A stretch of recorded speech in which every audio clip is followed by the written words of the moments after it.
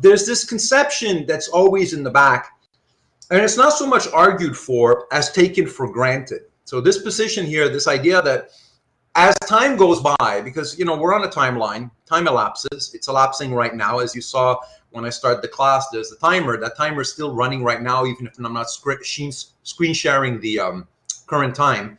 It's if time's going by. And we look at the past, and we're convinced, at least for us humans, the things are getting better, right? There's setbacks, but overall, things are getting better. We're moving forward. And we have good reason to think that we'll keep moving forward. And this position, as I said, is not so much argued for, although you could make an argument, what would be called an inductive generalization. So you look at the past and you reason from the past to the future. You say, well, there's a pattern, and there's a good reason to believe that the pattern will continue. That's not a conclusive argument. It's what we call, it's not a deductive argument. It's what we call an inductive argument. It's merely probable, the conclusion that it's able to give you, namely that the future will be better than the present, because the present, you know, that's an argument, because the present is better than the past, right? That's a probable inference, but it's not bad so far as it goes. But it tends to be, we tend to forget that it's not a given, just like we kind of forget that the electricity is not coming from nowhere. We tend to take this for granted. But there are good reasons to step back and wonder about this, and whether or not, you know, this is always going to be the case. And so I want to start off with a question. So when you're at the top of the food chain, like we humans are, who's your worst enemy? Answer that question in the chat bar. I'm going to eat a chip. It's going to make a lot of noise, okay?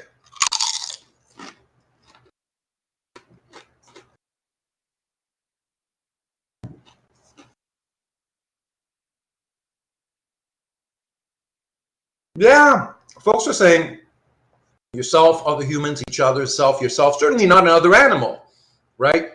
And that's kind of the right answer, right?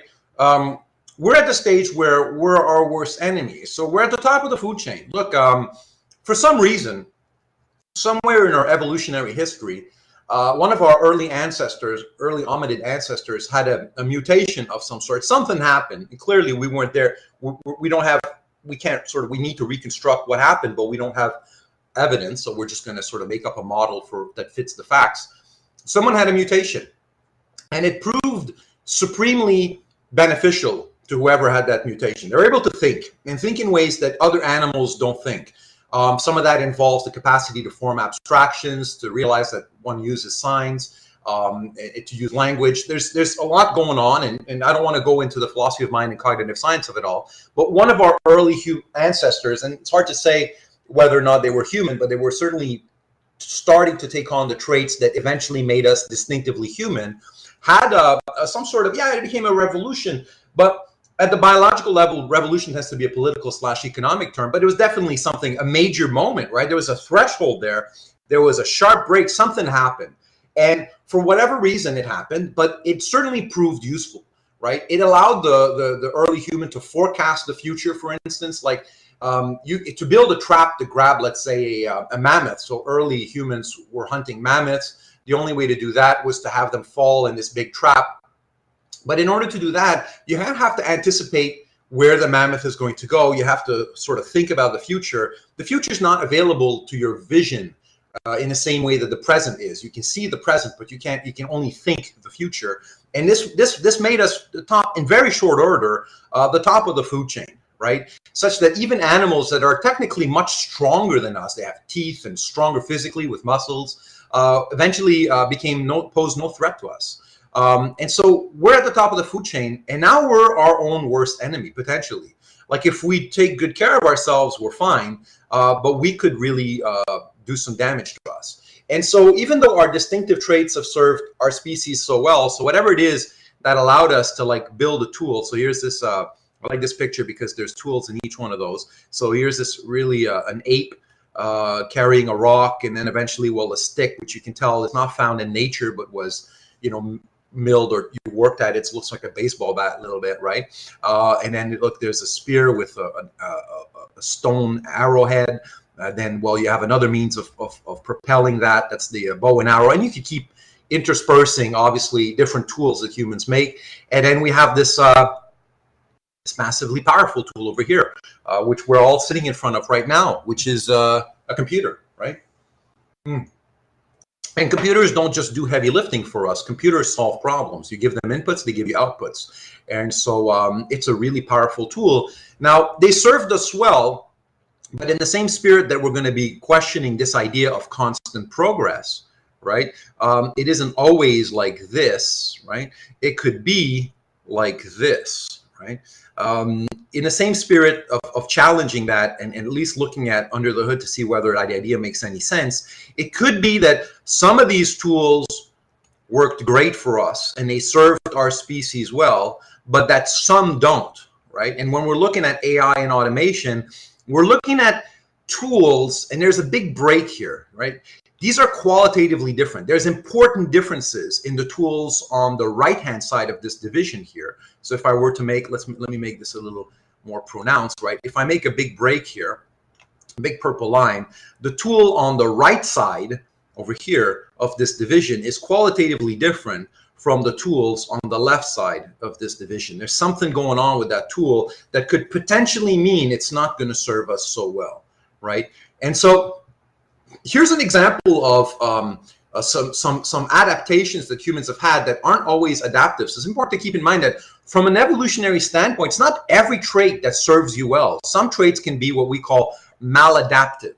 That's the term in evolutionary biology for traits that actually don't further, you know, your survival. You're not actually you have no increased fitness, as we say. You're not going to be in a better position to generate offspring and to continue the species, because we all die within whatever lifespan is appropriate to our species. Individual members of the species die, and the only way the species lives on if the individuals replicate. You need to procreate. You got to have kids, and so that's part of what life is. It's the definition of life, if you will. And we have traits to help us make it through to the stage where we can have kids, but not all those traits are actually good for us. And the myth that all the things that evolution produces is always going to serve the individual and the species is precisely that. It's a myth. Some traits are maladaptive. So here's the example at the top here. This is what's called an Irish elk. And of course, we just have the bones here because the Irish elk went extinct. And it went extinct because its antlers were too big. So the antlers over here were a status symbol. So this was to impress the females. And of course, as anyone knows from like, you know, fancy race cars and guys going to GNC and pumping their biceps, you know, it's a really big preoccupation among males to attract females. At least it is, you know, in a lot of cases and for a lot of species. And so these males of the Irish elk developed these large antlers to impress the females, but eventually they were so big that it was actually cumbersome. Like you couldn't go anywhere with that. It was too heavy, you'd fall over, whatever. And biologists speculate, of course, we weren't around to do all this stuff, so it's always retroactive when you do evolutionary biology, but that's the reason why that species became extinct, because those large antlers proved to be maladaptive, right? That means it wasn't helping the species beyond a certain point. At a certain point, it's great to have antlers. It lets you do a bunch of stuff, fight off other competitors for food or mates or whatnot. But if they get so big, it's actually counterproductive. So you can think of maladaptive as being counterproductive, and counterproductive in the sense that it'll actually lead to your death, both your individual death, and if there's a lot of those, to the death of the species. So that's the example right here of the Irish elk. Another example is the moth. What are we looking at with the moth here, this insect? What's this? Have you ever seen something like this? If you've ever done a fire, go camping or something, what do moths do when they see a fire?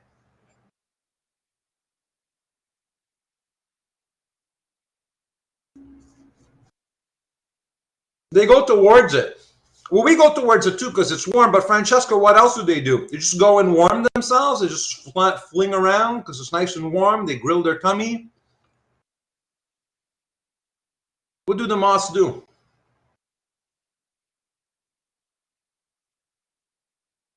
They actually go into it. This isn't exactly, they fly into the bloody fire. Thank you, Francesca.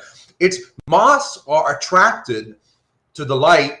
And again, biologists speculate that this is because they evolved really early in the history of the Earth when there wasn't much sunlight.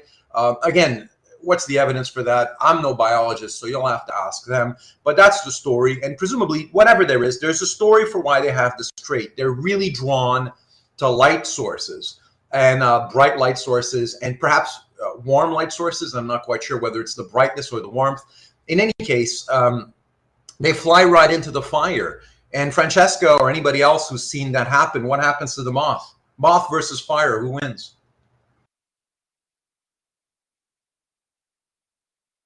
Fire wins, right? You don't stand much of a chance. They die. They die. There's a movie called, that Pixar movie, old Disney Pixar, the CG animated movies, called, is it A Bug's Life, I think? Or something like that, and you see the little moth go, oh, it's so beautiful, I can't help myself, and it just, the little moth goes right into the flame and it dies. That's a trait that's maladaptive, right? If you have this instinct or impulse that's so strong that it leads you to go into the source of your death, you got a problem, right? So these happen a lot in the natural order. It's not as if everything is so fine-tuned that every animal in an organism in the natural world is always better off, right? And so that could be the case for us. Now, remember, we build tools, right? Earlier we saw this kind of bizarre chain of going from ape, to contemporary human, and I said that when you get to the computer, right? When we were doing this, right? I said there's a qualitative shift. There's something different happening with this. It's not obvious that tools of this nature, so the ones on the right-hand side of this division, that tools serve us. Arguably, we can get to a stage where we serve them. So there's a kind of funny cartoon at the top, and it is just an exaggeration. You see a robot, looks a little bit like Ultron from the Marvel movies, and he's basically telling people, you're fired, right? Get the hell out. It's automation. But it is a real thing, right? You lose your job. Just 2 days ago, my partner was at the Superstore, and she was talking to one of the ladies who works at the Superstore. Is very nice. Her name is Puma, and she was very anxious. My partner told me that when they chit-chatted, the lady at the Superstore was very anxious, and she was talking about, because we got lots of kids and worried about the future and worried about kids, and she works to supervise the checkout counter at the Superstore. Now, you've all gone to the grocery, perhaps even the same bloody Superstore as the one I'm referring to. There's something like 6 checkout counters. There's self-checkouts. For 6 self-checkout counters, how many employees are there supervising the 6 checkout counters? And I'm talking about the Superstore at the corner of Scott Road and 82nd, but you pick your Superstore, your grocery. Checkout counters, normally the self-checkout counters, 1, right? Uno. 1 person. So that's 1 person for 6 checkout counters. Now, it used to be that if you had 6 checkout counters before automation, if you have 6 checkouts, how many employees did you have before automation? 6 checkouts means 6 employees. Well, look, do the math. Look in the chat bar right now. How many people have to be laid off? So now it used to be 6. Now it's 1. Someone do the math. Drum roll, please. And I just want to show that I'm not making this stuff up. And I want to use an example that all of you can see every day. That's 5 people who are laid off. So even if you don't believe in this, like this is a caricature. Oh, ha, ha. Yeah, okay. It's not like Ultron's going to be walking the streets and evicting us from our homes. Fair enough, man. But you have good reason to be concerned, because those 5 people lost their jobs, and probably it's a low-skill job. So this would be like students or people without much education, and so they're gone, right? And that's a real concern. And that's not made up. That is not science fiction. The picture at the top is also not science fiction. Does anyone know what an Amazon, they're called a satisfaction unit, a satisfaction centers or something like that, some really creepy expression. But the Amazon warehouses are run by what? Have you ever seen those? Deanna's typing. The fulfillment center. Yeah, fulfillment center. Why do they have such creepy, seriously, it just seems so, I know they're trying to sound nice, but it just comes off completely creepy. Like the happy center, everything's going to be good. I don't know. It's really creepy. But they're run by robots, mostly, right? And I had to choose. But when I teach business ethics, I talk about automation and jobs, and I show those. So I show those. If you ever take business ethics with me, I'll show you the robots. You can look them up online. But the Amazon fulfillment centers are run by robots, right? So we already have evidence of this. And the question is this a trend that's going to stop, or is this a trend that's going to continue? And we saw reasons to think that it would continue. So let's keep on with this theme. So we're looking at economic risk. And remember, I want to distinguish between economic risk and existential risk. What I mean by economic risk is you lose your job, all right? Existential risk is you lose your life. So let's do the smaller problem first, right? So it's like I got good news, I got bad news, and even worse news. What do you want first? Well, let's go for the bad news before we do the even worse news. So let's look at economic risk and its misconceptions, right? Here's the economic risk, and let's do the misconceptions first, right? Here are the misconceptions to keep in mind. Here's the first misconception. Robots don't need to be perfect, just better than us.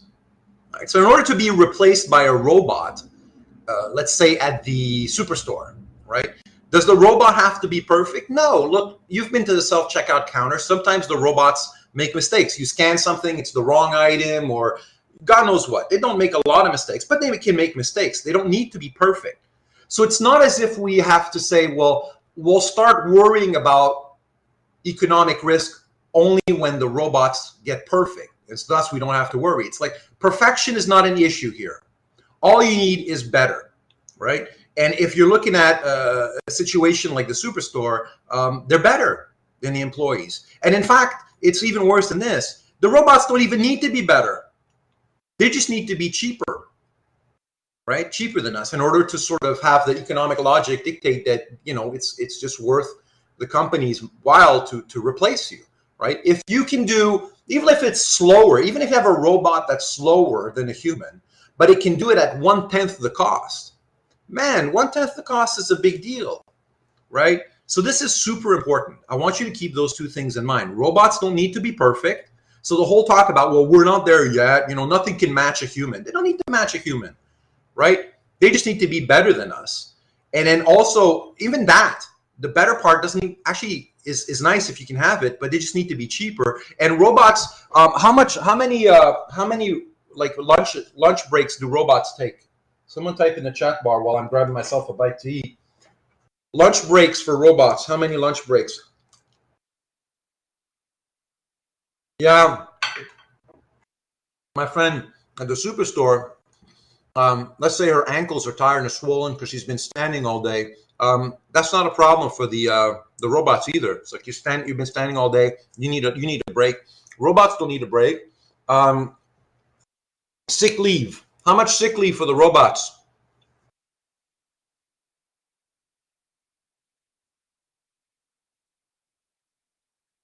Zero sick leave, right?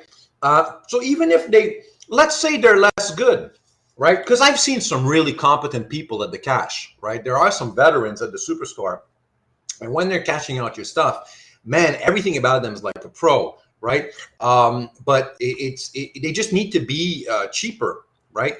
Not necessarily better. Simon writes, on that note, I believe the companies factor in the increased theft due to the self-checkout machines, but it still use them anyway because it's still, look, that's a great point, Samuel. Okay, so it's much easier to steal at the checkout counter, much easier. Even if there's one person supervising the 6 checkout counters, and could be more, it's much easier to just not scan an item and walk away with it.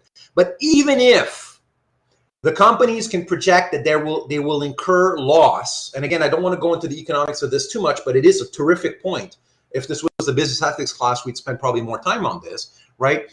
It's still worth their while to buy the machines, even if they know that customers, on average, can get away with theft much more. So that tells you a lot about the cost effectiveness of these robots. And now the thing is, well, the robots can do the checkout. Of course, we need to supply that. Right now, we're playing along by checking out because we're moving the objects around. The checkout counters at the superstore are just some stupid barcode, and basically they don't do anything. We do all the work. So not only that, they outsource to us. We're the idiots. We're doing the work, right, of doing for the company as well. So the cost has been cut down by having, instead of 6 employees, just 1. the cost has been cut down by asking the customers to essentially, could you please do our work for us? It's like, imagine you walk into the superstore, someone gives you the mop, it says mop the floor, and you go, what do you mean? Well, it's your turn, right? Would you mop the floor? You'd be like, hell no. But when it comes to this, we're doing it. We played along. So culturally, we've absorbed this kind of without a fight, because it's kind of a little quicker, and we don't care, and some of us are antisocial. I don't want to have to deal with the humans sometimes. So it's like all sorts of reasons could go into that, right? But Samuel, you make a point, right? Even if there's theft, right, it's still cheaper. And so if someone objects to any of this stuff by pointing out the degree of sophistication of the robots, it's often irrelevant because they don't need to be perfect. Now, I've made here a grid where I'm dividing different types of work. Here I'm dividing the type of work according to quantity. So if you look at the rows here, let me just grab myself a small little pen, right? Quantity of the work, right? So what are we talking about here? Is the work routine or is the work non-routine? So routine work would be if you keep doing the same task over and over and over again, right? Non-routine is, well, you got to do something different. You never know what might come your way. And then we can further subdivide that. So it's a 2x2 grid, right? What kind of work, what kind, the quality of the work. So what kind of work, right? Now I'm not talking about if it's done well or done not poorly. I'm talking about what's the kind. Well, you can say there's manual work and there's cognitive work. So right now, I'm teaching you, and it's cognitive work. So what I'm doing right now is cognitive work, and it's non-routine. So we're over here. Actually, I'm going to make the X with the two colors just to really highlight. So that's what I'm doing right now. That's what you're doing right now. It's cognitive work because any of you sweating right now?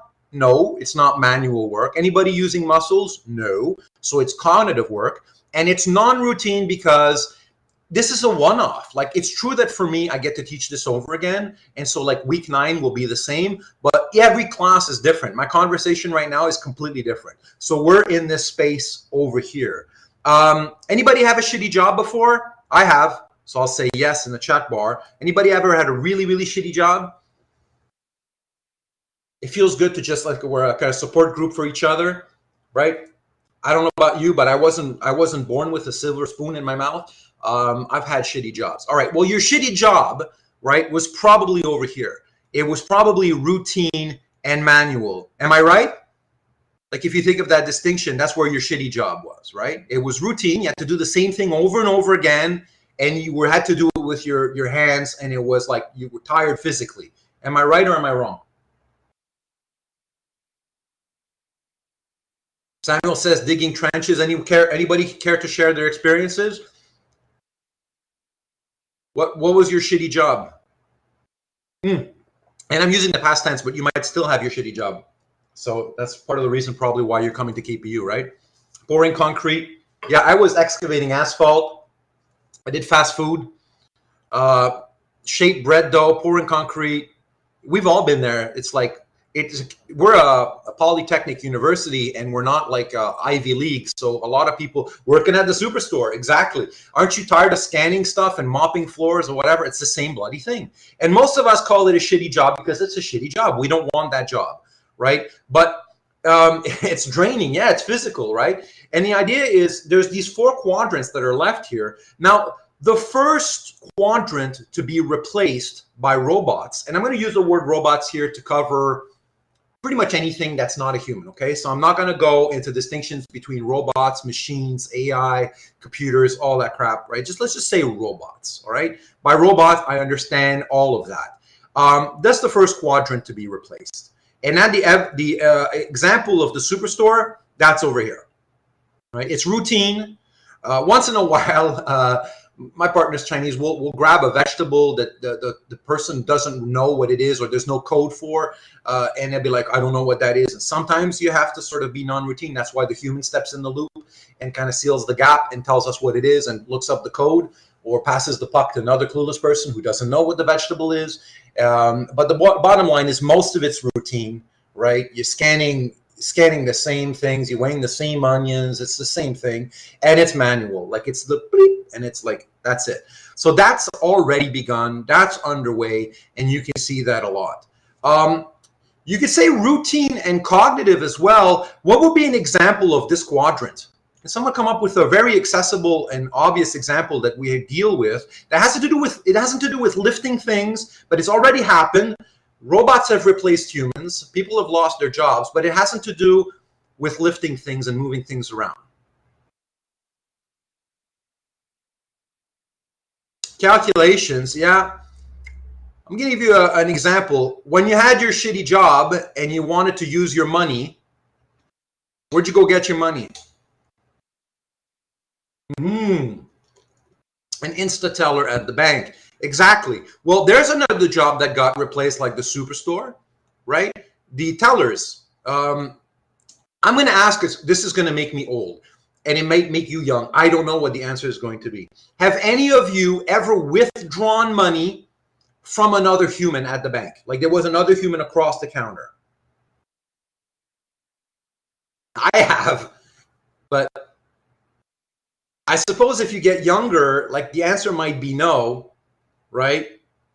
Like just withdraw money. For something fancy, you might have to speak to a person, right? Or if it's a large amount or something like that. But most of us, first of all, you probably do all your stuff online now, right? And the banks don't hire nearly as many people because now they're replaced by these bank tellers. So all the routine stuff, the non-routine stuff, you can't get a mortgage from a machine yet, right? So the non-routine stuff, that's not handled by humans. That's that's not handled by machines. It's handled by machines or robots, right? But this quadrant number 2 here, that's already happened. That's underway. Let me pause here. Do you agree so far? Does everyone agree? Like, does this make sense? Type in agree if you agree, and type your question if you have a question. Like, I hopefully remember we're taking this step by step, and I want to introduce some conceptual distinctions, and I don't want to say anything stupid, because it could be like, well, Terminator, the robots are coming, watch out, buy yourself a bunker, they're going to kill us all. It's like, all right, he's crazy, but I'm not crazy. Like that's not at all what's going on. Now let's transition non-routine manual. What could be something that's non-routine and manual? It requires kind of solving problems, but it's manual. What could we plug in there as an example?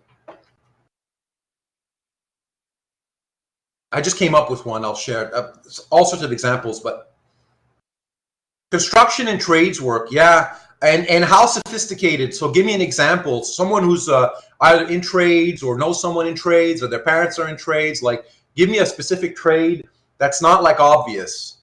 Like it's not routine. You got problems to solve. But when you solve them, you have to. Electrician, that's great. I was taking a walk this morning after walking my son to the bus stop for his school, and most of my neighbors are electricians, plumbers. You can tell because from their vans, right? And look, let's take the example of Zainab, the plumber. The plumber shows up to a house.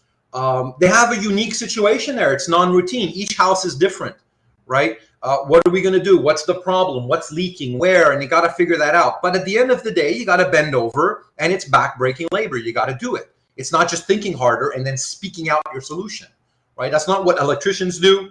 That's not what plumbers do. If you go to KPU in the Faculty of Trades, they do stuff with their hands, all right? It's not like in philosophy, we think hard and then we speak out what we thought. It's like, wow.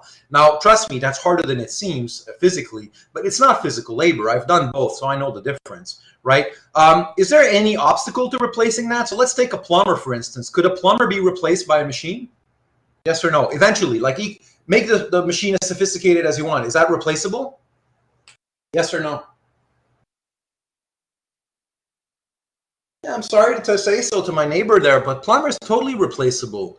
You figure that out. It's complicated. We're not quite there yet. So, right? So when I put quadrant 3 here, that's the next frontier. So the one's really underway. It's almost completed, right? Then it goes like this, right? So it goes to 2.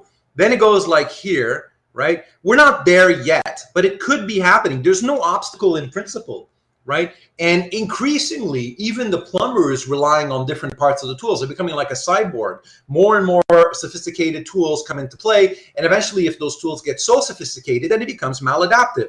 The plumber is going to be really happy every time you give the plumber or the electrician a machine that spares the person from being more physically tired. But too much of that and they're out of a job, Because eventually, if the machine does the job for the plumber, why do you need the plumber, right? It's like self-driving cars, same thing, right? Self-driving cars, you could put in category 3. Like right now, truckers, they need to drive. And the road's different, and there's all sorts of surprises that might happen on the road. But that'll be the first thing to go, right? That's going to be replaced. And then after the truckers, then it's going to be the plumbers and the electricians, and you know, they're coming. The robots are coming for them, right? And notice it's not some kind of evil robot. We want this because we want to make our lives less physically demanding. But again, too much of that, and it proves to be maladaptive, right? You want your big biceps, but then it gets so big that you can't get out of your house. No girl's going to be impressed with that. It's maladaptive, right? And so you don't want you want to sort of have that sweet spot, but there's always this kind of technological creep, right? And I said we started off with this intellectual work, so cognitive work that's non-routine. What are some examples that we could put in quadrant 4? Zainab, you can finish your thought. I know you're typing, folks. And meanwhile, so tell me what we could put in 4. Teaching. What else?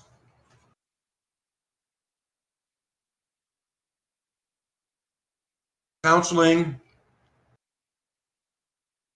And Deanna, you remember the age of AI? There was like a AI counselor. Remember that one? And folks were really comfortable because you know the AI counselor is not judging you. Remember that one, Deanna? The arts. That's right. And when we saw Age of AI, remember there was someone writing a play. There was music being made. Writers, researchers, knowledge workers researching. And again, is there an obstacle in principle to machines replacing us there? And then now think of Lisa Dahl, right? Now think of AlphaGo, right? Could robots replace quadrant 4? There's no obstacle. Let me rephrase that question. Could robots eventually make it to quadrant 4? Could we ever get to quadrant 4? Because you see the progression here, right? And that's why we're watching AlphaGo and we're all freaking out, right? Because AlphaGo's this, right? This is AlphaGo. AlphaGo is we've reached this stage. We know the superstore. This is the story behind AlphaGo. This is why everyone's freaked out when they watch AlphaGo, both yourself and the journalists and everyone reporting on it. Okay, we know that everyone at the superstore has been replaced. Okay, cool. We know that everyone at the bank's been replaced. Okay, cool. We know that the drivers are about to be replaced and the plumbers. And all right, okay. And then we're thinking, okay, we'll hold the fort here. We're going to build a fort, right? This is our castle. We're going to no farther. The barbarians are at the gates. This far, but no farther. You know, it's like we're going to hold the fort. Robots will not come in here, right? Certainly, that's the castle we will protect. It's like Helm's Deep in Lord of the Rings. You know, the orcs will not get beyond this wall. You shall not pass. What's happening? Did they make you shall not pass? Did they pass or pass? Yeah, they totally made it. That's why AlphaGo is disturbing, right? Because Lisa Dahl, as a master of Go, right, this really complicated cognitive non-routine task. Every match is different, right? AlphaGo, I'm going to put a big red A here. That's AlphaGo right here, right? It's the pinnacle of non-routine. Every match is different. It's cognitive. Look, man, it doesn't require a lot of physical labor to move that little pellet. That's besides the point. You could do it online by clicking, right? That's AlphaGo. And what happens in AlphaGo? He loses 4 out of 5 matches. That's getting your butt handed to you. I'm sorry, like 4 out of 5, right? And I'm suspecting that the 4th match, you know, was a PR stunt. Like the guys in the back of the team of AlphaGo, and this, I have no reason to think this is true. I'm just speculating here, but it would be bad publicity for them if it was a complete disaster, like 5 wins out of 5. The machine completely devastates Lisa Dahl. Let's give humanity some hope. Let's make the journalists say good things about us, and then it's like move the equalizer setting and make the machine a little dumber and give Lisa Dahl a fighting chance. I don't know. Or Lisa Dahl, you know, who knows, because the matches are non-routine, wedged himself in. But bottom line is we're losing that fort. There is no castle. There's no special place where you're going to hide from this. All right? So all this, that's a fiction, right? That's not going to happen. You're going to be replaced. What are your majors? Type in your major in the chat bar. Everyone, type in your major. If you're undeclared, you can say the major you'd like to do. It's not declaration. You're not married to whatever you're going to type.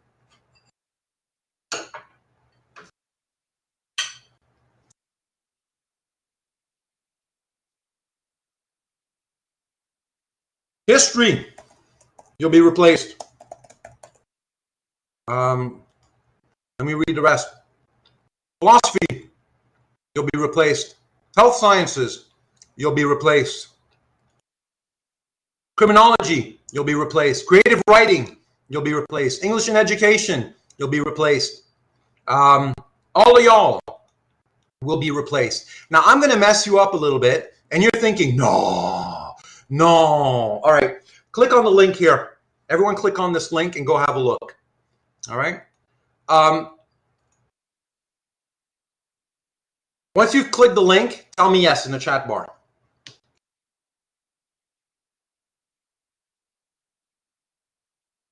You've got that on a tab or a window. All right. Now look at the title. What's the title of the essay that you see?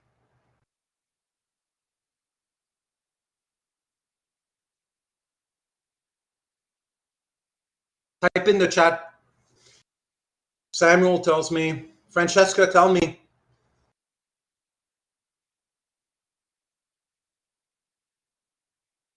Everybody else tell me the title you see.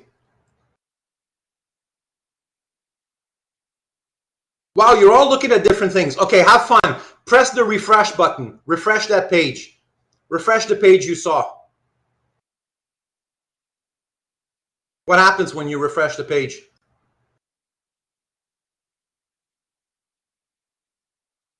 Okay, the article changes, says Arman. Right? And you can press refresh again if you want to see what happens. The topic changed. Scroll down a bit. Scroll down a bit. Have a look. Scroll down what you're looking at. It's an academic paper. All right? Every time you press refresh, an AI churns out a new academic paper. How do you like that? This is fake academic papers being generated by an AI instantaneously when you press refresh. A new, completely unprecedented term paper gets created by the AI in some humanities or social sciences every time you press refresh.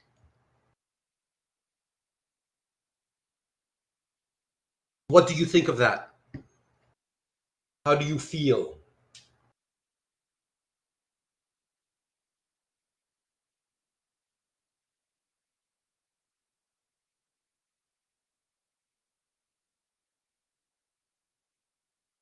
I'm grinning, by the way. You can't see me, but I'm grinning ear to ear. I don't know how I feel.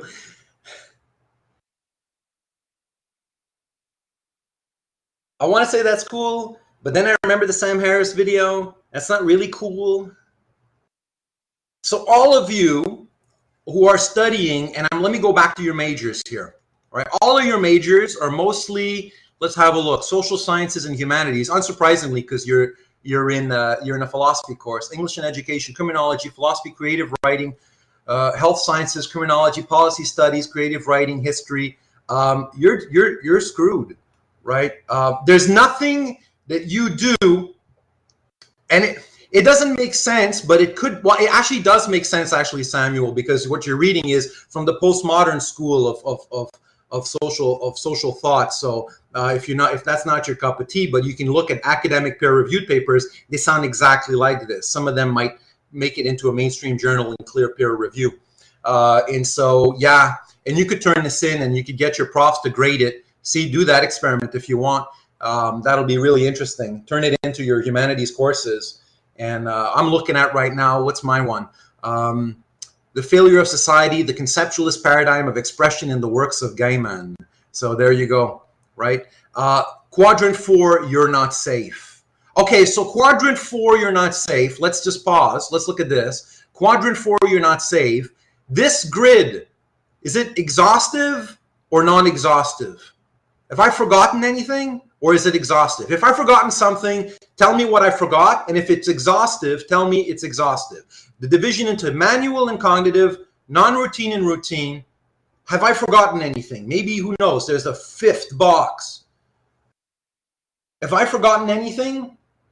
If it's exhaustive, write exhaustive. If I've forgotten something, I want to hear it, because I could be wrong, right? Like, this could be something missing. Let's think a little bit. Maybe there's another castle we can retreat to. Because it's exhaustive as far as I can tell, right? It's like it's either manual or cognitive. That's a pretty big, straightforward disjunction, right? Or it's routine or non-routine, right? Actors. All right, so what are actors? Cool. Actors are where? Francesca, actors are where? Quadrant 1, 2, 3, or 4. Where would we put actors? 3 or 4, right? We agree? Like they physically express, but mainly probably 4, right? Either way, could actors be replaced? Totally be replaced, right? Do you have any evidence of an actor being replaced? I have evidence for actors being replaced. Someone give me evidence for an actor being replaced. CGI, tell me a real CGI. Someone who was dead that we saw in the movie recently. There's a bunch. Bring back to death, right? Bring back from the dead. Often there's famous people. Carrie Fisher is the one I was thinking about. But there's more, right? And they do them completely. It's like, you know, General Tarkin in Star Wars. I'm thinking of Star Wars. But like, let's say recently, you know, Carrie Fisher was done from scratch in what was it? The Book of Boba Fett. What's his name? The guy, Mark Hamill, who plays Luke Skywalker, was also playing, and then they youngified him. But Carrie Fisher was dead, man. Carrie Fisher in that 9th Star Wars, she was dead. That's all CG, man. Like, you could totally do that. And the fact that she's alive, like, that's incidental. That's not super important. Totally replaceable, right? Will.i.am, what happens once Will.i.am's dead? Like, he can still come out with albums. Because remember, we saw The Age of AI? Like, Will.i.am, that's cognitive non-routine. It's like, all right, he's a musician. He's a music artist. It's like, Will.i.am, he's totally, you know, speeding up the process to make sure that he's replaced for. Like, we're all going to be replaced. Or at any rate, we're not all going to be replaced. That's probably too strong. We're all replaceable, right? And now, less folks probably giving me more actors, right? But it's not like, you know, like, it's not like there's one little castle that saves us. Zainab writes, when COVID first started, some series did CGI to finish the rest of the season's filming. That's hilarious. Wow, I didn't know that. That's messed up. If you get to the stage where canceling the season or cutting it short would be, you lose enough in ratings and advertising revenue that you just tell your CG folks, just make the scenes with the actors. Like, who cares, right? And so even if we're not all currently replaced, and this is kind of like a Z, that's the shape, have I persuaded you, and again, these are arguments and I'm taking them step by step, that as far as losing our jobs, because we're looking, remember, we're looking at the economic risk, so we haven't talked about being killed yet. We're going to do that in a moment. Trust me, it's going to go from bad to worse. But are we persuaded by these arguments, and they're not necessarily mine, it really doesn't matter as per our rules, who says these arguments, that we're all replaceable? Do you agree? All our jobs are replaceable? You're not replaceable. You're always you, right? But your jobs are all replaceable. Do we agree? If you agree, type in yes, or agree. If you don't, say no.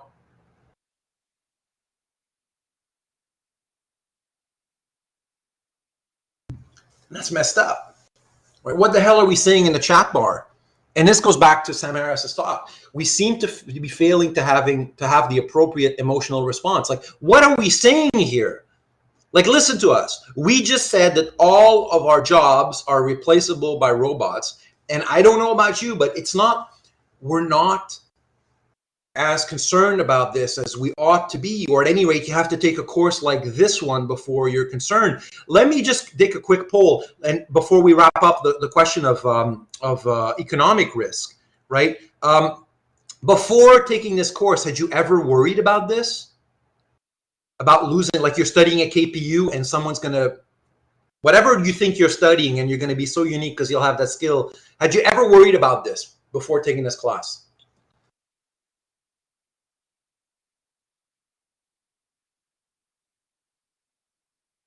Some say briefly, no, not to the same extent. Yeah, a lot of people, Not to the same extent. Let's unpack Zainab for a second. Zainab, were you like most people? Most people think there's a kind of a castle here and it's not going to make it. It'll kind of hit a wall somewhere. Zainab, were you one of those persons? Like you thought there was a wall? I don't know where you put your castle, right? It could be like this, or it could be like the castle is this big, right? And it's going to go like this, but then it'll hit a wall.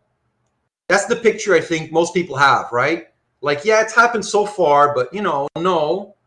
Yeah, you thought it would end at manual labor. Yeah, something like that, right? Kind of like you can imagine, let's say there's a climate change and water's coming up and, you know, well, it took over, you know, all of Vancouver, but, you know, it won't take Chilliwack and Hope. And then it just keeps creeping and creeping and everyone's kind of optimistic and saying it'll just kind of stop there. Like, no, not saying that's going to happen, but that's kind of the same reasoning. Right? Everyone kind of has this picture, and chances are that's the picture you came in with. It's impossible, I think, to believe that this is going to not happen here, right? Like the routine manual stuff, we have so much evidence that's being replaced already. Like no one believes in a castle here. So it's not like there's anyone who believes that everything is fortified and robots will never make it there, right? Samuel writes, it's interesting that technology seems to be replacing people lower on the economic scale first. So the people least affected in a negative way are the people who make a lot of money and control the policy, the people in quadrant 4. That's absolutely right, Samuel, right? That's absolutely right. Like, if you're sitting in Ottawa in a cushy desk job, it's not like you care about, you know, people losing their jobs, you know, if they're truckers or plumbers or whatnot, right? And likewise, I probably wouldn't care about people who file taxes at H&R Block. But when it starts coming after the philosophers, then I'd be like, right? Armand says, I believe that many jobs could be replaced, but I thought some jobs couldn't be due to people not trusting their lives in technology, such as healthcare. Yeah, I mean, it's a bigger problem than you think. And so if you have this quadrant and you talk, let's say, to your parents, chances are your parents are going to have something like this, right? This is going to be their picture. This is my guess. Your parents are going to have this picture. Like, yes, it'll make it to 1, 2, but it'll stop at 3, and it certainly will never make it to 4. My guess is if you haven't taken this course, you haven't watched the films that we watch, chances are that'll be the picture. But when you've done this class, then things change. So that's the bad news. Are we ready for the even worse news? Type ready if you're ready. I'm going to stretch myself. I'm sorry, it's depressing. I got nothing better to tell you. Maybe we'll come up with something after. Is everyone ready for the even worse news? Now we're going to go for the worst news. I remember the misconceptions, right? They don't need to be perfect, just better, and they don't need to be better. They're just cheaper, right? You're ready for the worst news? All right. So not only could you lose your job, but you could, and we could all lose our lives. So this is the idea of existential risk. Now we're getting into territory that ordinary folks think is even crazier, because losing your jobs, that kind of shows up on the mainstream news. It's sort of, you know, the 6 o'clock news. Because the internet now, you can find anything you want, right? So there's always something about something. But without digging in the mainstream, what we call legacy media, you don't hear about this a lot. But I made it a point also of showing you Elon Musk talking about this stuff, because really, really smart people who are in the tech industry are the ones most concerned about this, by the way, which is tells you a lot. Existential risk is the technical expression. Often you hear about it as existential threat for the eradication of our species. Remember, I started off by talking about some adaptations could be maladaptive. We can end up like the elk. We become so good at tool making that our tools kill us, and we serve them instead of us, the tools serving us. Let me just quickly talk about the curves here. Let's imagine this is an axis of time, right? So this is the XY axis, right? So a Cartesian graph, XY axis. On the X axis, I'm going to say that that's time. So that's T over here. That's going to be time. And I is going to be intelligence. All right. And you see curves a lot in discussions of this stuff. So it's germane. One of the standard ways of talking about the existential threat is with a curve that looks like this. It looks like a J. I'm going to call this a J curve. Right. And the J curve, the idea is that if you think of processing power as an indicator of intelligence, so you think of computers and their processing ability, their processing power, and you look at it over time, there seems to be an exponential increase. Like it's moving, I don't know, whatever time you want to take. All of you are old enough to confirm this. Do you agree? Like this is, let's say, a span of 10 years, right? Looks like an unhappy little guy here, you know, 10 years, right? So a span of 10 years, you've all lived at least 10 years. You've all had technology. You agree with me that 10 years ago, the computers sucked more than they do now? Like they're better now than 10 years ago? Type in agree if you agree. Like you've all experienced this. It's not just the graph. You're on this curve. You've all had that. Like phones, take your phones. Like someone tells you, hey, you want to trade your cool new Motorola phone for this one that's 10 years old? You'd be like, that's a bad deal. I don't want to trade that. So you've all of you have experienced this. And again, I don't want to be a fear monger. I'm not going to say like, hey, we're all going to die. We're all going to die like some guy on some corner of a street with a cardboard across his chest or something, right? That's not what we're doing. I'm a philosopher. We're arguing here. And you stop me if I say something stupid at any time, right? We've all experienced this. And we have every reason to believe that it'll keep going. Now, one of the objections that Luciano Floridi says in that argument, those objections, right? And this picture comes a lot from a guy named Ray Kurzweil, but we don't need to go into all the finer details of this. But the Luciano Floridi says, no, this is the wrong picture. The picture is actually like an S, like this. This is how it's going to go. Yes, it's going to climb for a while. So this is where we were, right? It climbs for a while, but then eventually it'll kind of flatline like this. It'll be like an S curve, right? So let's call the S curve is going to be the one that's in red. That's the S curve, right? And the one in, what did I use? Pink. That's the J curve, right? And these are projections of what computers will be able to do in terms of processing power or intelligence in the future. So let's assume that P is going to be the present. So let me grab a little drawing here, and let's P here. That's the present. Oh, it's way too fat. Let me grab a smaller pen.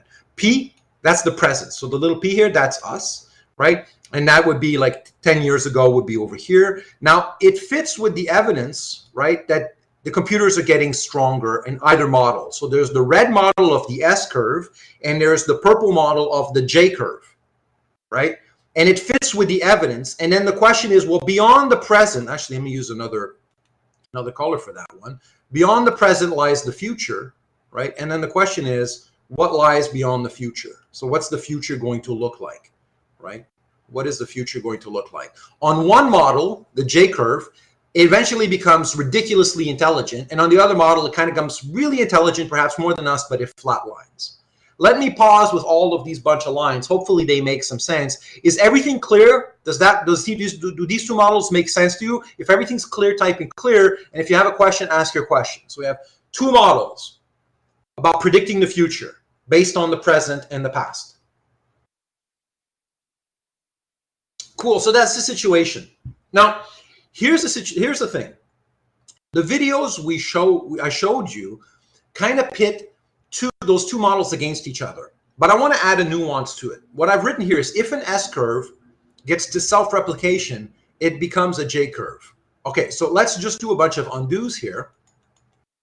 Let's imagine that Luciano Floridi is right and that it is an S curve. So Ray Kurzweil is wrong. Ray Kurzweil, and let's use the person that we looked at, Sam Harris is wrong, and Luciano Floridi is right. It's an S curve. It'll look like the one in red. Let's imagine. What I've written at the top here is a concern for the S curve. And this is I really want to get to the heart of what makes this whole idea of existential threat from what's called the singularity, which is when computers, and I'll unpack what the singularity is, why we should be concerned about this. Philosophically concerned, policy concerned, I don't know. That's not for this discussion, right? And but certainly philosophically concerned. Here's why. Here, let's say this level here is really, really intelligent. And let's say there's a lot of ability as you keep climbing up here, right? There's a crucial thing that might happen, which is self-replication. Self-replication is this. I can predict, let me just clear this entire screen when I say this, because this is important. I can predict what a robot that I have built will do. But I cannot predict what a robot that a robot builds will do. Let me say that again. Right? This is why it's problematic, self-replication. Robots can build robots. Let's take this super step by step. Do you agree? A robot could build a robot. There's no reason why not. Do you agree? Robots build cars. They could build robots. You've seen the assembly lines, right? Like big car companies or robots build cars. You can have a robot build a robot. Do we all agree? It's like, why not? You give it a task, and instead of building a car, it builds a robot. Tell me if you agree. I think that's a perfectly sensible premise. And again, since we're getting to crazy conclusions, I want to make sure that at least the premises are not crazy themselves, right? Because otherwise, we'd just be crazy, and that's not what this course is about, right? Like, instead of having an assembly line, and look, even the robot, I'm almost certain that's the case, right? So my brother, for instance, worked for a company, and it was called, now he's at Rubco, and before that was, crap, I forget the name, but they build robots. They literally built robots. And there's no law that says a robot must be built by a human. Robots can be built by robots, and in fact are. Like the tools you buy at Canadian Tire were built by robots, including the animate tools. All right. Now, likewise, you can have a computer, right, build a computer. You can have a robot build a robot, right? And you can also, let's say, if you give it the technology to do so, build a 3D printer that will print out the parts it needs, right? And this is when you get to self-replication. Self-replication is the possibility that a robot could, or machine, and again, when I use these terms, I'm using them in a very loose fashion because I don't want to track hardware, software, robotics versus, you know, pure programming, the whole package, right? You could get to a stage where, remember, this is AlphaGo versus Lisa Dahl. This was the match, AlphaGo versus Lisa Dahl. And the computer, AlphaGo, was giving itself as a problem, beat Lisa Dahl. Okay, how about this? I'm going to build a second computer, another AlphaGo, and its problem is to look at this entire situation, right, and say, help out. And I'm going to call this computer, I don't know, SuperGo, right? SuperGo, this is your job. Look at the movie, make AlphaGo better. Because AlphaGo lost 1 match out of 5, right? So I tell supercomputer, I give it as inputs, all the information about the 5 matches, and then I give SuperGo the job, because it's a machine learning, we don't program machines anymore, we train them. They're able to learn. So we say, okay, fine, study the situation. I give it all of the data we have on the match versus AlphaGo and Lisa Dahl, and I say to supercomputer, make AlphaGo stronger. What would happen? Same smartness, right? It's S, supercomputer, super smart like AlphaGo, but it directs its gaze now at another problem. I give it another problem. It's not the problem of beat Lisa Dahl. It's make AlphaGo beat Lisa Dahl. So it's not like a computer beating a human. It's a computer helping a computer beat a human. What would happen?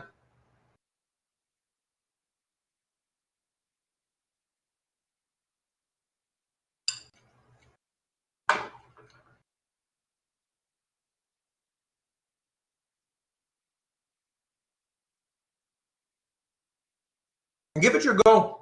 I know this is probably bending your mind and it's a difficult question, but what would happen? Would AlphaGo be better off or worse off? Let's make it that minimalist. Samuel says it would look for weaknesses in AlphaGo and design improvements. Like whatever, and I'm going to take it really step by step, just to make sure that everyone understands what I'm saying. Whatever AlphaGo did in match number 4 to make it lose, that was a mistake.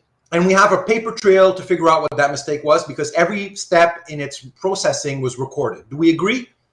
Whatever mistake made AlphaGo lose match 4, we have a paper trail. Like there's a whole, you could print it out. There's somewhere on a data bank. It's like line by line, everything he did, what Lisa Dahl did. It's a closed system. There's 2 people moving around, black and white dots. Like, okay, cool. You feed that into SuperGo, right, as its inputs. And you tell SuperGo, right, this hypothetical second computer, fix it. What happens? It bloody fixes it, right? Now, let's imagine this. This is going to be a real nice mind bender, I'm hoping. Come up with a name for this. With this computer that's going to now analyze this situation. Give it a name. UltraGo. Ooh, nice. Kind of sounds like Ultraman. Got a nice kitsch. You could be Cisco Ramon from The Flash there. Come up with names. Good one, Samuel. Bump knuckles for that one. UltraGo. Okay, so UltraGo. Do we also agree that AlphaGo had a paper trail, SuperGo had a paper trail, and that SuperGo's shortcomings can be studied also by UltraGo? what would happen? UltraGo, what would UltraGo do?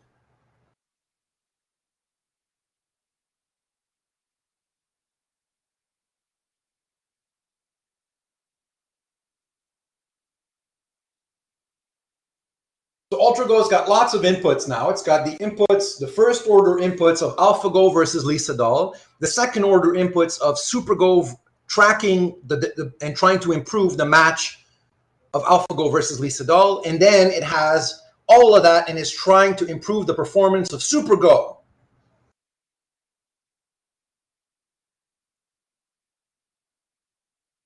Create even more refined and informed program that has more points to draw on. Look for even more mistakes and fix them. Exactly. And then what does the curve, so let me not erase this. What do you think the curve of that looks like? An S or a J? What we've been just doing, does it look like an S or a J to you? Where does that go? It's totally a J. It's a J, right? And so even if, let's say, it turns out that Luciano Floridi is right, it's an S curve. But the S curve gets to the point where we reach self-replication, then it's like, oh my God, this shit hits the fan. Now it's a J curve.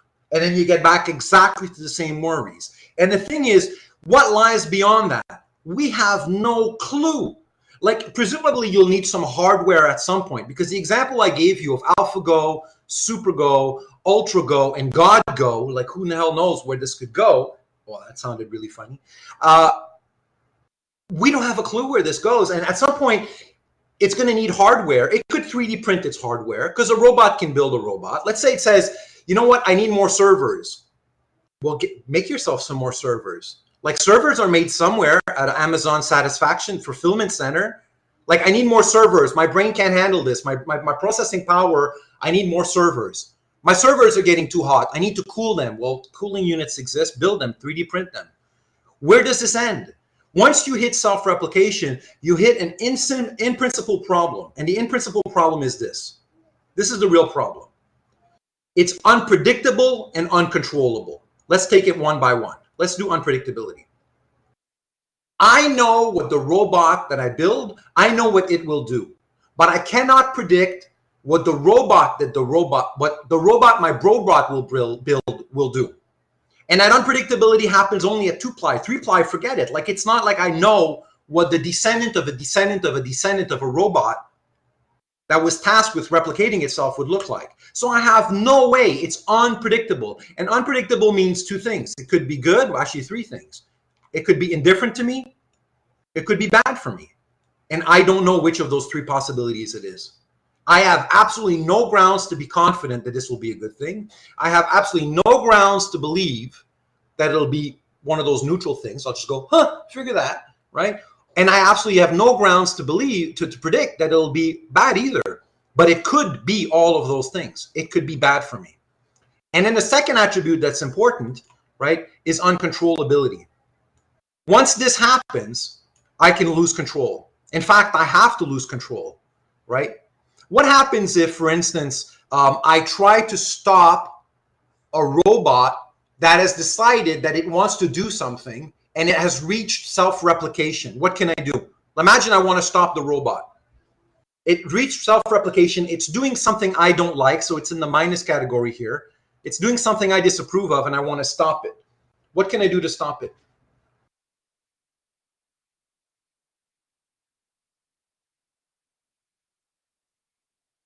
There's nothing I can do. So let's say I take out a gun.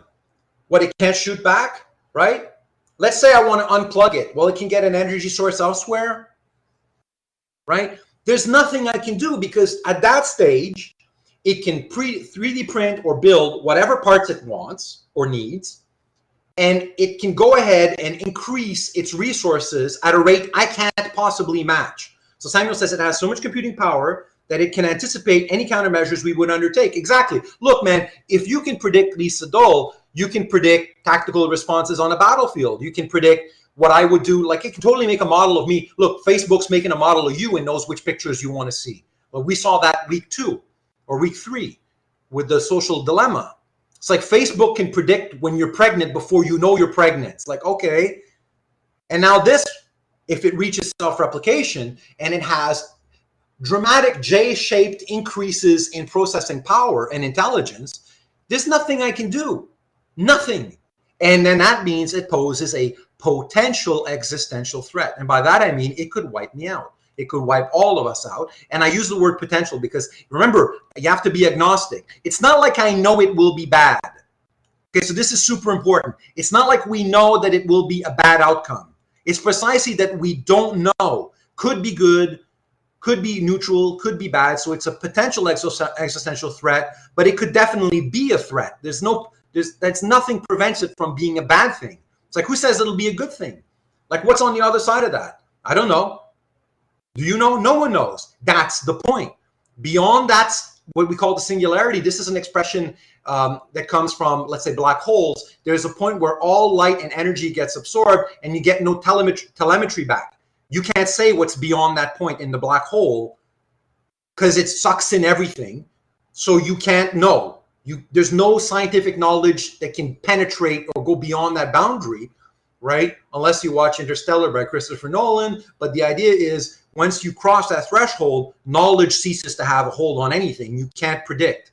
And moreover, you can't control. Let me just pause. Is that clear now? Is that clear? If it's clear, type in clear. If you have a question or comment, type your question or comment.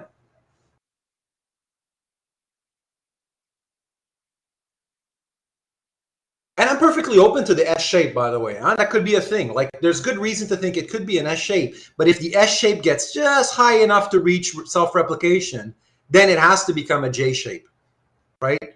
And then we're right back to where you were. So the three possibilities are this, right? It's either going to be an S shape that doesn't reach self-replication, right? A J shape from the get-go, or an S shape that reaches self-replication and then becomes a J shape. Those are the curves. That's what the future is going to look like, right? And I don't know. I don't know what it's going to be, right? But those are the three contenders. Sam Harris is here, so I'm going to put an H. That's Sam Harris, right? He thinks it's going to look like this.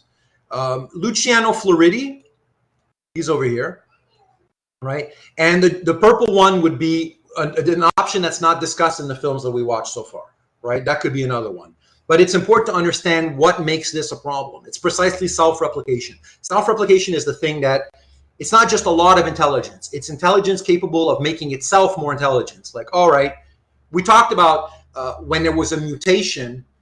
I mean, on a cosmic scale, this could be like a new life form, right? One that wipes us out, just like we can wipe out a lot of other animals. We talked about earlier when I started about, where we are in the natural order, that one of our hominid ancestors had this mutation. And the mutation proved supremely powerful because all of a sudden, not only were you acting in the world, you realized that you were acting in the world, or you can think about your thinking. And then, all the way to like being able to go to university and say, I'm going to take explicit conscious control of the thinking process itself and make it stronger, right? And that's made us the supreme top of the food chain. But if we go back, and my suggestion would be this, right? If we go back to this slide over here, let me go back to our food chain. What's on the other side here? What's eating us? What could be eating us? What could be swallowing us? Robots. Exactly. Right? And if they did, it's like, yeah, the Matrix, exactly, right? And that's not crazy. And notice, we started, I said hello at 10 a.m., and I wonder if you want to check it with everyone, because we're saying things that if you just came into the classroom right now, if your friends or family are in the living room or your computer room or wherever you are right now, your office, your coffee shop, and you're hearing us speak that a robot is swallowing a human right here, they might think this is crazy. I'm going to say, since 10 a.m. this morning, have I said anything that you think is crazy? Since I said, good morning, everyone. If you can hear me, type in good morning. Have I said anything crazy? Stop me if I did, because I want to know. Just comb me with a fine-tooth comb. Everything I've said for the last hour and 21 minutes. Have I said something crazy, like, or blatantly false? Say yes or no, because it's important, because we're reaching freaky conclusions. And I want to make sure that we haven't gotten there because we contaminated it with craziness, like falsehoods or craziness. Like, I'm trying to take only true and reasonable premises. Only true and reasonable premises, like nothing, and by very small incremental logical steps. Like I'm making the logical steps small, so like we can all see them. And I want every one of us to be agreeing on them so that we don't do anything crazy, right? Yet, based on, and so far everyone who's typing in, you know, and if I've said something crazy, then you got to stop me, right? Samuel says, so the S-curve supposes that new technology stops being developed or it just levels off. Luciano Floridi's story for the S-curve, that's a great question, is that the bugs start to be so present given the degree of sophistication that they kind of slow down the intelligence. So the reason why it tapers off, that the S becomes an S, is because there's bugs in the programming. It's so intelligent that there's so many bugs that actually starts pulling in the opposite direction. Yeah, that's the story. Whether or not you think that's a persuasive story, I don't know. What do you think, folks? If I had to do purple, orange, or red, what do you think is the future going to look like?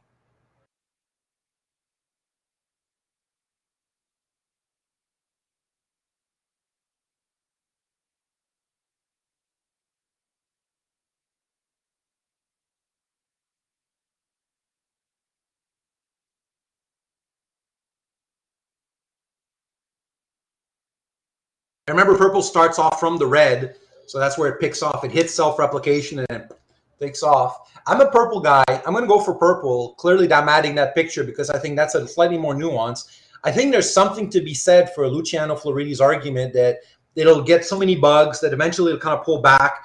But I think it'll get to self-replication. And that's all it needs to take. And then it can give itself as a problem, get rid of the bugs. Debug me. Mission, debug. Does anyone believe that the curve is green? Like, does anyone believe that the curve is green, though? Because I'm hearing, like, there's no way it's green. Not this curve. It's not going to happen that way. And in Sam Harris's talk, what's the only condition under which it would become green? The curve would look like this. It kind of got better, but then, you know, it stopped. What's the one thing that could make it green?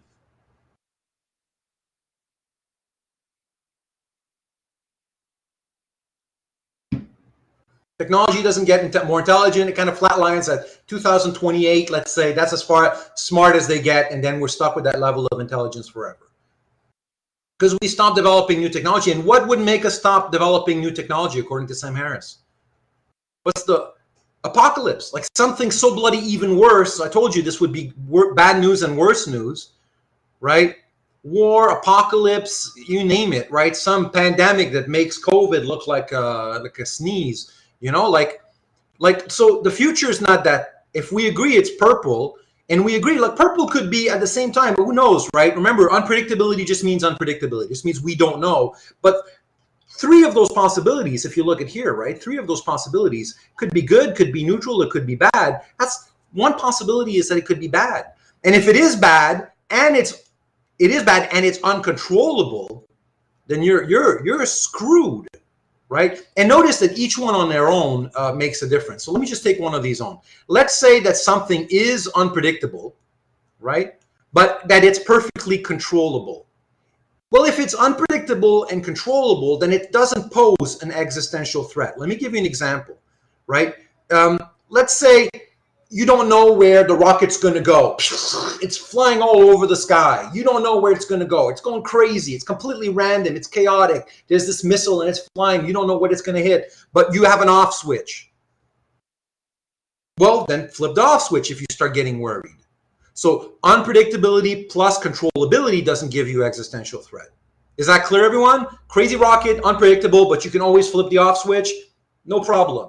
If in doubt, flip the off switch. Is that clear? That's one possibility, right? If you only have the first attribute, but not the second one, no existential threat. Because you're still in control. You could flip the off switch. Type in clear if that's clear. Question if you got a question.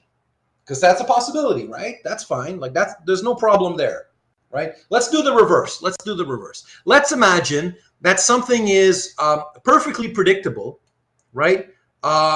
But it's uncontrollable. So let's imagine it's a train, and it's a train from between Toronto and Vancouver, and it's uncontrollable, right? It's uncontrollable, so you can't stop it. Once you press the on button, it'll always shuttle back and forth between Toronto, Vancouver, Toronto, Vancouver, but that's all it does. It's perfectly predictable.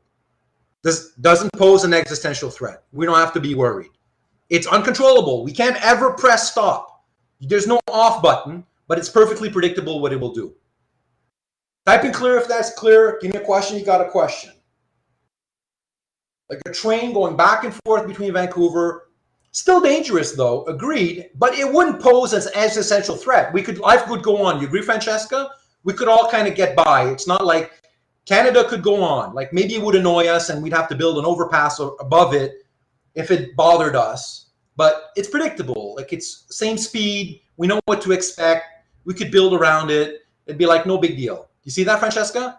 Dangerous, but not enough to pose a threat to all of the human species. We could be like, that's annoying. Now we can't build a highway through it. But we know what's going to happen. Yeah, cool. And Samuel, well, we will know how to avoid it. Exactly, right? So it's important to understand that there's a cocktail of attributes here. There's these two properties that have to be mixed in present in order for the existential threat to happen. It's when you have these two things, so plus that equals this, right? Unpredictability and uncontrollability. And that's what you get when you have self-replication. Self-replication is precisely unpredictable and uncontrollable. It's absolutely fits that description. And it's self-replication that makes this problematic. Now, this is why you go to university. And this is why you're going to be smarter today, you know, as a result of, let's say, a week ago about this entire issue, is because you know now what the real problem is. Here's what the real problem is not. So here are some misconceptions. First misconception to keep in mind. Technological increases by us don't need to be exponential for an AI to reach exponential capacity. Right? So we've seen this a moment ago. We can be on an S-curve. It's not like that we have to, in our growth, how we build our computers, be exponential for scenario purple to happen, right? Scenario purple happens, meaning it reaches self-replication, even if our growth is not exponential. F Floridi's curve, the S-curve, that's not exponential. It's sinusoidal. It's an S-curve, right? So it doesn't have to be, right? It's still sufficient to reach the problems that concern us. So technological increases by us do not need to be exponential. So often you'll hear people saying, well, exponential growth, and you have an argument by Floridi about turkeys and getting, you know, their turkey breasts are so big, you know, they're going to be exponential. And it's kind of a caricature. It's not actually the situation that we're confronting, right? Because the exponentiality comes from the self-replication, right? So that's the first misconception to keep in mind, right? He's knocking down a lot of straw men in that one. I'm sorry. And I know Floridi, and he's a top philosopher in his field, but I hate his guts. I think he's an asshole. So just so you know, as an aside, he's a complete prick. God bless him. He's doing really well for himself, but he's a snob. Rewatch that video and hear how many times he puts down people as being dumb and how he's so smart at Oxford. And if you disagree with him, you shouldn't have made it to Oxford because admission standards should have kept you out, because only really, really intelligent people go to Oxford. Like, he's such an academic snob. It hurts me. And since I'm a blue-collar kind of person who's had a shitty job, it's really painful to my ears to hear an academic in a position of power saying such things left and right, as he's making half-decent, sometimes occasional arguments. But yeah, he's arguing against fallacies and we'll see this in more detail in a moment, perhaps with some fallacies. But that's one thing to watch out for. So we're knocking off these misconceptions one by one. Is the first one clear? If that's clear, type in clear. If you got a question, ask your question. Technological increases by us do not need to be exponential. That's a myth. You still get the problems even if they're not exponential. All they need to do is reach self-replication. That's it. You reach self-replication, the proverbial poop hits the fan, and then you're not in control. You can't predict it, and you're not in control. Next one, an AI doesn't need to attain self-awareness. This is really important. You've probably seen a lot of sci-fi where an AI attains self-awareness. Can you name a movie where the AI attains self-awareness? I'm sure you've seen one. This is a common trope in Hollywood. Tell me the movie you watched where this happens. Like, I'm a robot. Oh my God. You've all seen this. This is Hollywood's favorite thing. I haven't seen Short Circuit. Deanna says Short Circuit. Avengers. Who in Avengers reaches self-awareness? Oh yeah, Ultron, of course. What am I talking about? Cool. Thank you, Deanna. I'll look into it. And I love, look, I don't always have to be a philosopher. I can watch like a good, bad Hollywood movie, you know, not to ask too much intellectually of it, you know, but 2001, that's a great example, Jacob. Terrific. Al, the computer in 2001, he's like, he reaches self-awareness. Who cares about self-awareness? That's a non-issue. You don't need self-awareness for any of this stuff. Look at everything we did. Let's go back our steps. We talked about unpredictability and uncontrollability. Do we need self-awareness for this? Those attributes, unpredictable and uncontrollable. Does any of this bring up the concept of self-awareness? Is any of that relevant at all in the vicinity? Do we need this at all for these two things, these two properties? It's unpredictable. A system is unpredictable and uncontrollable. It's like, you don't need self-awareness for this. Here either, right? Exactly. No self-awareness. Self-replication just means self-replication. Exactly. It could be done purely mechanically with no awareness. Like, who the hell knows, right? Self-replication just means must carry out this goal, and you go from alpha go to super go to ultra go, and like it's like nothing. Like, okay, so alpha go, super go, ultra go. Why would there suddenly be self-awareness? It's like I am go. It's like, no, there's no such thing needed. Could it happen? I don't know. That's a philosophy of mind question, but it's not relevant. It doesn't need to attain self-awareness. So everything that Hollywood has told you is not relevant, right? Likewise, and this is kind of in the same vicinity, it doesn't need to get a consciousness. It's conscious. You know, if you look at Terminator, right? It says, you know, Cyberdyne Systems, one or whatever. What's the name of Skynet? You know, at 3:45 on the June of 77th or whatever, it's like Skynet reached consciousness or attained self-awareness, and now all of a sudden that's when everything went wrong. We've all seen Terminator, right? Who's seen Terminator? So when I'm referring to Terminator, I'm hoping a lot of people understand what that means, right? Who's seen Terminator? Right? Yes. Right? No. If you haven't seen it. I'm not going to put that on my list for this class because then I'd lose all my respectability. All right, so Terminator is this movie with Arnold Schwarzenegger, and that's the guy I'm imitating. And there's this robot that attains self-awareness and consciousness, and then it kills us all with robots, literally like marching armies of robots with guns going to kill us all, right?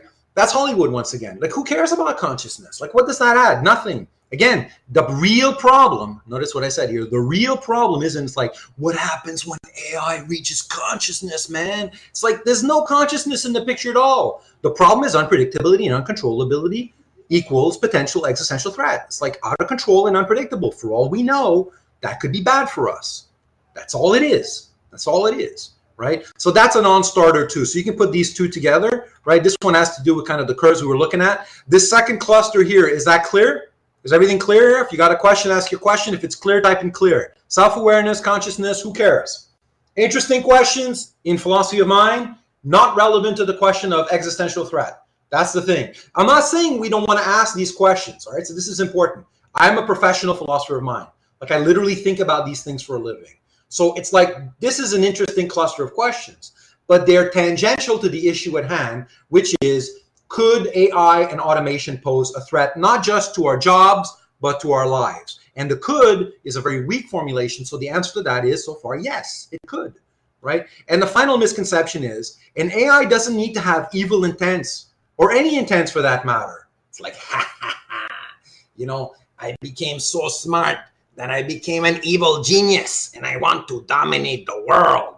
Like, that's like a Pixar movie. That's like the movies my kids watch. Right? An evil robot genius. Does anyone know one from a movie? You've all seen that familiar trope, right? A cartoon, like an evil robot. Evil robot. What is an evil robot? Give me one from Hollywood. We've all seen one. It's like a movie you've seen with the evil, like evil, cunning. It's out to do something bad.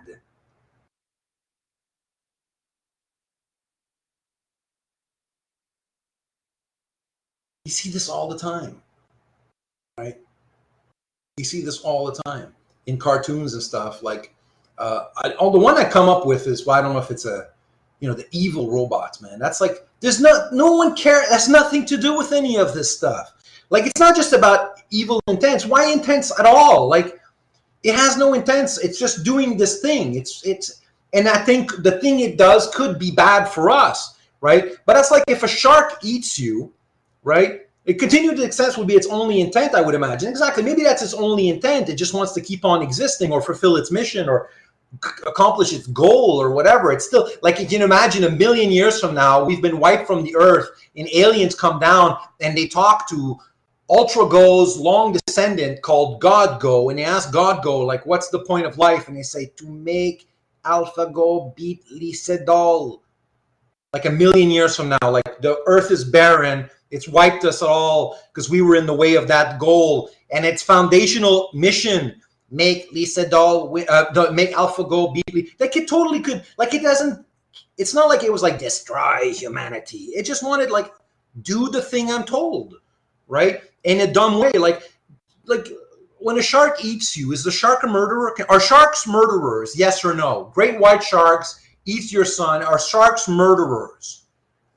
Sharks are not murderers. You stay away from them, but you don't stay away. Exactly, they're not murderers. You stay away from them because they're dangerous, but you don't stay away from them because they're murderers. Well, it's the same thing with an AI that goes completely ape crap. It's not evil. It doesn't have to be. Could it be? I don't know. Maybe it could. In addition, that'd be even worse. Like, hey, man, on top of that, it wants to see us suffer. It's like, well, that's even worse, man.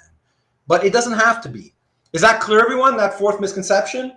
If that's clear, type in clear. If you have a question or comment, go ahead. And if you do this, then you're at university. Like, this is the thing. If you steer clear of this, right, and you steer clear of this, and under those constraints, you keep having a conversation about AI and the potential threats of AI, then you're having what I think is an intelligent conversation, because you're ruling out the big mistakes. Likewise, for replacement of jobs, if you steer clear of the idea that there's a fortress, a quadrant that will be protected, and if you steer clear of the misconceptions that it needs to be perfect, it just needs to be better than us. And by the way, speaking of the jobs, it brings to mind a funny joke. Two guys are swimming in the ocean and a shark comes at them. And one of the guys starts swimming away really rapidly, getting away from the shark. And the other guy says, dude, you're wasting your time. Sharks are faster than you, right?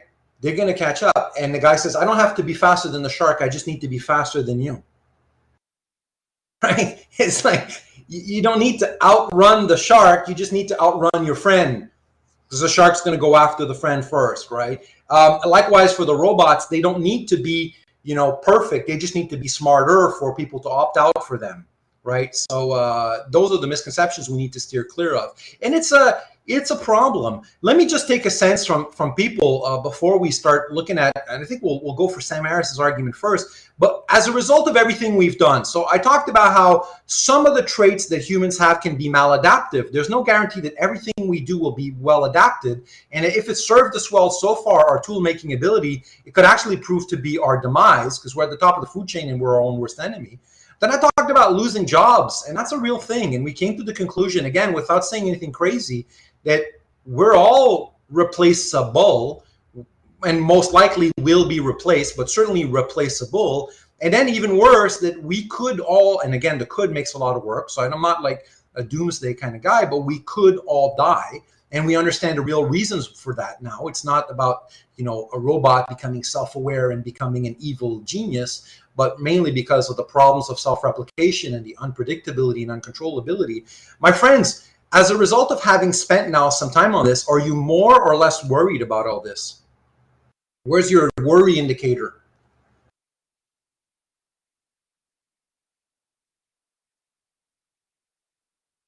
I'm obviously clearly trying to make the dial turns towards the more, right? More. And how are your emotions though, right? If I told you about climate change, you'd be probably really concerned. But do we agree that for some reason, this is less spooky than climate change? Do you agree? Like it is to me. Like I still think this is cool. Like I teach courses in sustainability, and if we think about the death of humanity as we know it, in that we start really worrying. But in here, this class is kind of like, yeah, cool, man. How are your emotions coping? Like, how does it, because this is the kind of nice segue to Sam Harris, right? How are your emotions? He says he's failing to have the appropriate emotional response. I'm also failing kind of to have the appropriate emotional response. How about you? How are your emotions? Like, we're talking about the end of the world as we know it. It's the end of the world as we know it. It's like, how are your emotions? Like, you're worried, but still, you know, like, how are you feeling? I said earlier, emotions they're a thing. We want to sort of catalog them and inventory them, and they're there and acknowledge their role, you know.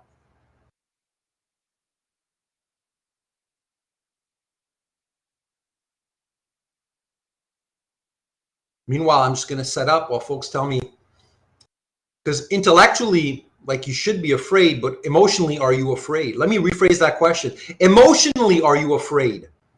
Intellectually, let's say you're afraid. Emotionally, are you afraid? Or as afraid? Samuel says, it seems more remote to us based on our limited experience with these threats, I presume. I agree. We have intellectual access to the threat, but it doesn't feel, I don't know, it doesn't feel as real. That's where Sam Harris is going to start his talk, right?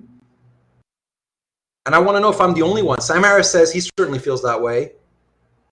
With climate change, it's more pressing, while robots taking over seems like a distant threat emotionally. Plus, do you agree that if you talk about this with your friends or your parents, or they'll think you're stupid and crazy? Do we agree? We're going to be a little ashamed to talk about this with people now. If you, let's say you took this class and you go talking about this now, that you're a little concerned with what people will think of you. Like, it's not like you'll have the same reception, right? What do you think? Are you like, would you feel comfortable tonight if you're having a meal with your parents at the kitchen table saying, oh, by the way, I'm really concerned that robots are going to take over the world, right? Samuel says it's harder to broach as a topic due to misconceptions. Your parents love this stuff. Deanna, I wish I had your parents. Jeez Louise. Then that must be interesting conversations. And hopefully they don't love it just because they think it's harmless, right? Like, again, the emotions are interesting, right? You watch the videos with your parents. Cool. That must help, right, Francesca? Because then you know where you're coming from.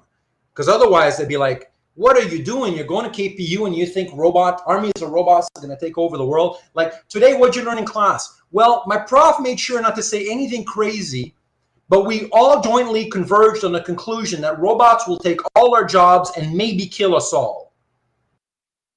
Like, that's nice. It's like, that's what we did today, right? That's literally what we did, you know? And again, you know, I hopefully didn't say anything crazy. I'm going to go over the Sam Harris video with you now, and that's one of the things I want to do is go over the arguments, and I'll go over the Sam Harris one on its own, not the Floridy. I don't want to give him too much airtime, but you've got the video. Floridy, I did give Floridy some love with the S-curve, and Floridy does make some points, but he's so dismissive, and I wish Floridy, and again, I don't want to go into the names of the people behind this too much, because this isn't a regular course where I've got readings, but I wish Floridy would direct his attention not so much to people like Ray Kurzweil, but to people like Sam Harris. Sam Harris's argument is going to be very careful to not say more than it needs to say, and to not make stronger conclusions than the premises actually allow. So we're going to watch that video together. Is everyone good to go to watch that video? If you're good to go, tell me good to go. I'm going to share screen that thing. And hopefully this will work out well. Cool. And the way we're going to do this is I'm going to pause if I have to say something. And if you need to pause as well, just type in pause. And then you can say what you have to say in the chat bar.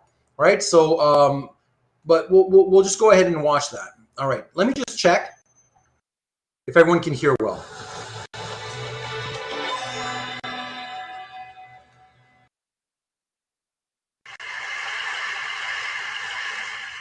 Let's talk about it. Can everyone see and hear well? Let me just get a sense of people, because I'm sharing from a VLC player. I can sample it a bit more just so you know. Failure of intuition that many of us suffer from. It's really a failure to detect a certain kind of danger. So how's your reception on your end? Everyone's nice? Good quality? Perfect. Okay, cool. because with Firefox, I'm not as confident as I used to be with Google Chrome when I used to do this stuff. Okay, cool. Let's watch this video, and I'll let it run, and you'll see it brings up a lot of stuff we said, and I'll occasionally pause if I have to say something. So let me start again from the start. Sorry.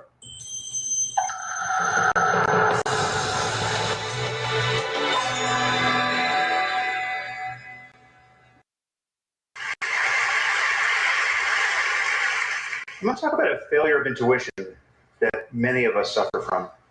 It's really a failure to detect a certain kind of danger. I'm going to describe a scenario that I think is both terrifying and likely to occur. And that's not a good combination, as it turns out. And yet, rather than be scared, most of you will feel that what I'm talking about is kind of cool. I'm going to describe how the gains we make in artificial intelligence could ultimately destroy us. And in fact, I think it's very difficult to see how they won't destroy us. Notice the wording. He says, I'm going to talk about how the gains we make in artificial intelligence could destroy us. So there's a very, careful wording here. It could destroy us. And then he says, and in fact, it's hard to see, although that's how they could do otherwise than to kill us. Like, he's really careful. It's could, and it's a plausible could. It's a likely could. But he's not saying, like, the end of the world is coming. This is definitely going to happen. So he's very careful in how he words this. Or inspire us to destroy ourselves. And yet, if you're anything like me, you'll find that it's fun to think about these things. And that response is part of the problem. Okay, that response should worry you. If I were to convince you in this talk that we were likely to suffer a global famine, either because of climate change or some other catastrophe, and that your grandchildren or their grandchildren are very likely to live like this, you wouldn't think, interesting, I like this TED Talk. Famine isn't fun. Death by science fiction, on the other hand, is fun. And one of the things that worries me most about the development of AI at this point is that we seem unable to marshal an appropriate emotional response. Let me go back. Death by robots is fun. Here's The Matrix, Ex Machina, and Terminator. You can have fun next time you watch these movies. Go over the misconceptions that I have flagged and think about those. So remember, there were misconceptions for the economic threats, losing our jobs. That's not what those movies are about, because unemployment isn't as sexy. Clearly, death with big explosions and guns, that's always cool. Hollywood loves that. But think about how you don't need self-awareness. You don't need consciousness. You don't need evil intent, right? And when you think about these movies, keep that in mind. And one of the things that worries me most about the development of AI at this point is that we seem unable to marshal an appropriate emotional response to the dangers that lie ahead. I'm unable to marshal this response, and I'm giving this talk. It's as though we stand before two doors. Behind door number one, we stop making progress in building intelligent machines. That's the green line we saw earlier. So when I was doing the curves, we stopped making progress. That's door number one. It's like, well, that could be a possibility. We stop making progress. Then he's going to unpack what would happen in order for us to stop making progress. Our computer hardware and software just stops getting better for some reason. But take a moment to consider why this might happen. I mean, given how valuable intelligence and automation are, we will continue to improve our technology if we are all able to. What could stop us from doing this? A full-scale nuclear war? A global pandemic? An asteroid impact? Justin Bieber becoming president of the United States?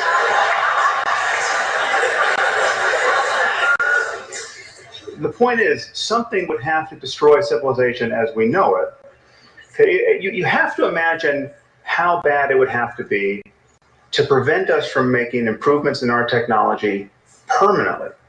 So very careful here. He's not saying these things are going to happen, but he's saying this is the kind of thing that would have to happen for us to completely stop making improvements in computational power, right? Something of that magnitude. Otherwise, it'll be an upward slope. And then he'll talk about what kind of upward slope, but otherwise for a flat line or a decrease, the sloping downward or flat line, it would take something of this magnitude, which is clearly not good. Generation after generation. Almost by definition, this is the worst thing that's ever happened in human history. So the only alternative, and this is what lies behind door number two, is that we continue to improve our intelligent machines year after year after year. And at a certain point, we will build machines that are smarter than we are. And once we have machines that are smarter than we are, they will begin to improve themselves. That's the key point. I wish he'd spent more time talking about that. He says that very briefly, but that's self-replication. At some point, we will build machines that will be capable of improving themselves. And that's the thing that makes everything else problematic. And then we risk what the mathematician I.J. Good called an intelligence explosion, that the process could get away from us. Now, this is often caricatured, as I have here, as a fear that armies of malicious robots will attack us. So this is the evil intent stuff. Doesn't even have to have intents, let alone evil ones. That's a picture of that. That's silly. He's going to say that's a misconception. But that isn't the most likely scenario. It's not that our machines will become spontaneously malevolent. The concern is really that we will build machines that are so much more competent than we are that the slightest divergence between their goals and our own could destroy us. So imagine so I like what he says. They're so strong that the slightest divergence could destroy us. So imagine I say to a computer that's ultra powerful, I say, eradicate world illiteracy. Please get rid of illiteracy. I don't want the illiteracy rate to be what it is. Make the illiteracy rate 0. What would it do? Well, one possibility, Samuel, you want to have a go? I know you're typing. Someone, it could decide to say, to get rid of illiteracy, so people not being able to read, it could decide to say,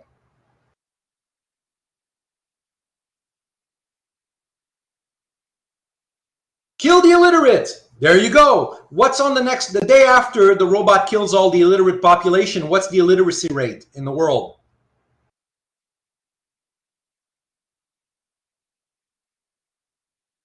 Mission accomplished. Everything is good. People are all literate and the illiterate rate is at 0, right? Problem solved. The slightest divergence in how it understands and we understand things, given it power, becomes radically significant, right?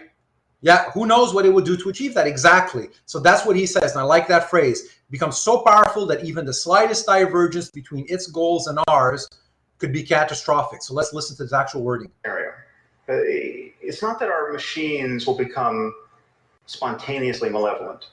The concern is really that we will build machines that are so much more competent than we are that the slightest divergence between their goals and our own could destroy us. Just think about how we relate to ants. Okay, we don't hate them. We don't go out of our way to harm them. In fact, sometimes we take pains not to harm them. We step over them on the sidewalk. But whenever their presence seriously conflicts with one of our goals, let's say when constructing a building like this one, we annihilate them without a qualm. The concern is that we will one day build machines that, whether they're conscious or not, could treat us with similar disregard. Now, I suspect this seems far-fetched to many of you. I bet there are those of you who doubt that superintelligent AI is possible, much less inevitable. Right, but then you must find something wrong with one of the following assumptions, and there are only 3 of them. Intelligence is a matter of information processing in physical systems.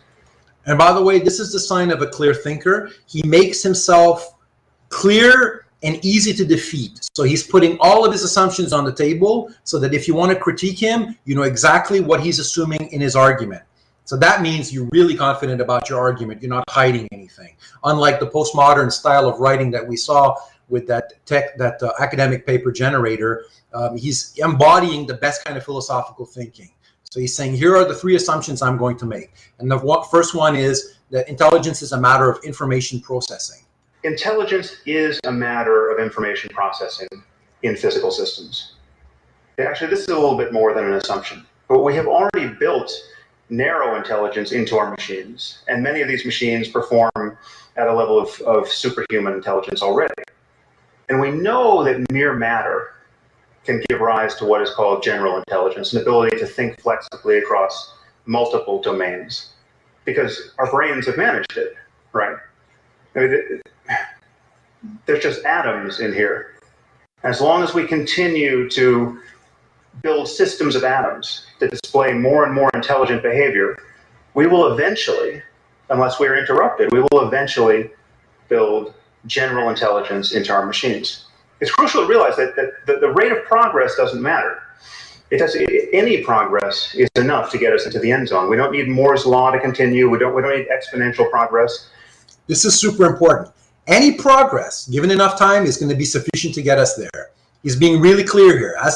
He's not committing himself to a J curve, right? Not even like it just has to keep going up. You give it time, goes up. We're going to get there eventually.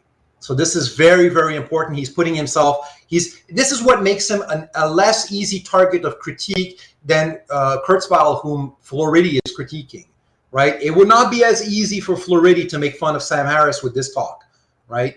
So yeah, he's certainly a sharp guy. By the way, I'm writing a chapter on a book that's coming up on him. So there's interesting, lots of videos, and so yeah. All right, so very careful guy, not subscribing to a J curve. It's not relevant. All right. We just need to keep going. The second assumption is that we will keep going. We will continue to improve our intelligent machines. So remember, if we're not going to die as a result of some asteroid falling on us, then we'll just keep improving them. So that's the second assumption. Remember, he had door number 1, door number 2. Well, if we're not going to die, then we'll keep improving. That's his second assumption. And given the value of intelligence, intelligence is either the source of everything we value, or we need it to safeguard everything we value. It is our most valuable resource. So we want to do this. I mean, we have problems that we desperately need to solve. We want to cure diseases like Alzheimer's and cancer. We want to understand economic systems. We want to improve our climate science. So remember, when we made tools, the intent was to adapt better to our environment. So when you create a bow and arrow, you want to do better. It eventually proves maladaptive, potentially, but the intent is we want to improve our lives, right? That's why we would keep going. It's not because we're seeking our destruction. We'll do this if we can. The train is already out of the station, and there's no brake to pull. Finally, we don't stand on a peak of intelligence, or anywhere near it, likely. And this really is the crucial insight. This is what makes our situation so precarious. And this is what makes our intuitions about risk so unreliable. Now just consider the smartest person who's ever lived. On almost everyone's short list here is John von Neumann. I mean, the impression that von Neumann made on the people around him, and this included the greatest mathematicians and physicists of his time, is fairly well documented. So John von Neumann, by the way, is the first person to have written a paper on the theory of self-replicating automata. So he's a genius in a lot of domains. And one of the things he talked about was the idea of robots building robots, and how that could be the only way we are able to do space exploration. They would take raw matter, 3D print the parts they need, keep replicating, and so on. So that's one of the ideas, the self-replication, that was the crucial idea that in part comes from him. If only half the stories about him are half true, there's no question he's one of the smartest people who's ever lived. So consider the spectrum of intelligence. Here we have John von Neumann, and then we have you and me, and then we have a chicken. Sorry, a chicken. There's no reason for me to make this talk more depressing than it needs to be. It seems overwhelmingly likely, however, that the spectrum of intelligence extends much further than we currently conceive. And if we build machines that are more intelligent than we are, they will very likely explore the spectrum in ways that we can't imagine and exceed us in ways that we can't imagine. And it's important to recognize that this is true by virtue of speed alone, right? So imagine we just... So let me just pause. He says, for instance, in ways we can't imagine. You can unpack that expression as unpredictability. Ways we can't imagine means you have no clue, and you couldn't possibly have a clue. In the same way that there's nothing a squirrel can do to understand how the next Canadian budget is going to be. It has no clue that's happening. This is so above its pay scale, intelligence-wise, that it can't do it. We will stand to these robots as squirrels and mice stand to us. It'll not even be close. And then he makes this very careful, again, very modest assumption, just in terms of speed. Imagine that the computers are just faster than us. Only that'll get you there. Imagine and exceed us in ways that we can't imagine. And it's important to recognize that this is true by virtue of speed alone, right? So imagine we just built a super intelligent AI, right, that was no smarter than your average team of researchers at Stanford or MIT. Well, electronic circuits function about 1 million times faster than biochemical ones. Okay, so this machine should think about 1 million times faster than the minds that built it. So you set it running for a week, and it will perform 20,000 years of human-level intellectual work, week after week after week. How could we even understand, much less constrain, a mind making this sort of progress? How many books did the Samantha in her read? Like, he'd be like, you know, I've been spending all this time reading this. She was able, in a span of, let's say, a couple minutes, to get the equivalent of 18 PhDs or perhaps millions more PhDs. You know, the speed alone is already putting this way out of something that we can possibly control or predict. And remember, those are the two attributes that yield the potential threat. The other thing that's worrying, frankly, is that imagine the best case scenario. So imagine we hit upon a design of super intelligent AI that has no safety concerns. We have the perfect design the first time around. It's as though we've been handed an oracle that behaves exactly as intended. Well, this machine would be the perfect labor-saving device. It can just... Now he's about to get into the economics and politics of it. So this will be interesting. And that's something we talked about at the beginning when we talked about how there's a certain quadrant that's coming last in this kind of pecking order of losing their jobs. Samuel had brought that up. So the folks who are like in academia, for instance, or in government, they're doing the creative, non-manual work, right? And let's imagine that we figured it all out and now it does all 4 quadrants. And this is the question of unemployment now, right? So all of the stuff we were talking about with the economic risk. Design the machine that can build the machine that can do any physical work powered by sunlight, more or less for the cost of raw materials. Okay, so we're talking about the end of human drudgery. We're also talking about the end of most intellectual work. So what would apes like ourselves do in this circumstance? Well, we'd be free to play frisbee and give each other massages, add some LSD and some questionable wardrobe choices, and the whole world could be like Burning Man. Now, that might sound pretty good, but ask yourself, what would happen under our current economic and political order? It seems likely that we would witness a level of wealth inequality and unemployment that we have never seen before, absent a willingness to immediately put this new wealth to the service of all humanity. Okay, well, a few trillionaires could grace the covers of our business magazines while the rest of the world would be free to starve. And what would the Russians or the Chinese do if they heard that some company in Silicon Valley was about to deploy a super intelligent AI? This machine would be capable of waging war, right, whether terrestrial or cyber, with unprecedented power. Now, this is a winner-take-all scenario. To be 6 months ahead of the competition here is to be 500,000 years ahead at a minimum. Okay, so it seems that even mere rumors of this kind of breakthrough could cause our species to go berserk. Now, one of the most frightening things, in my view, at this moment, are the kinds of things that AI researchers say when they want to be reassuring.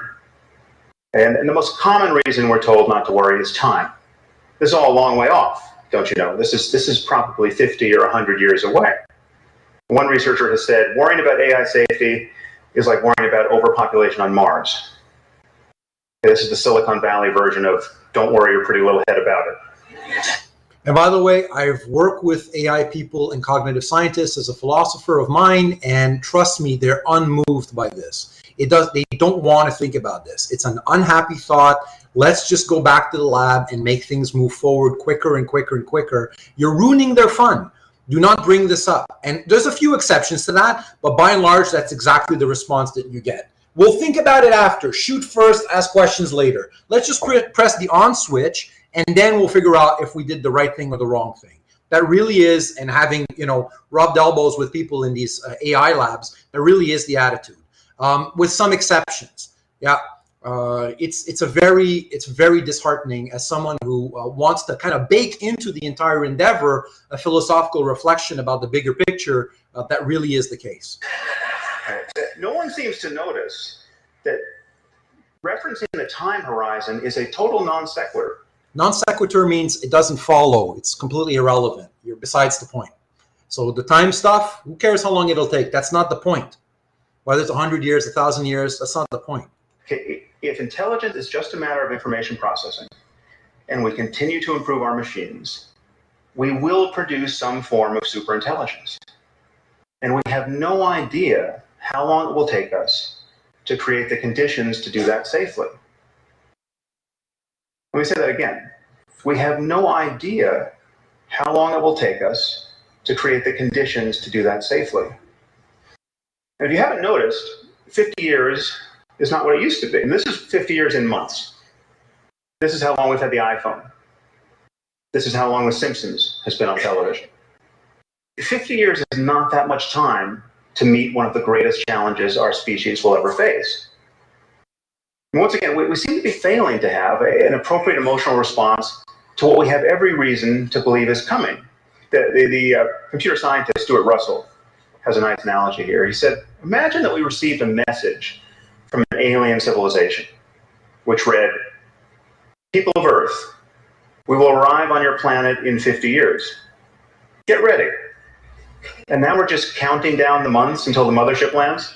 Okay. We would feel a little more urgency than we do.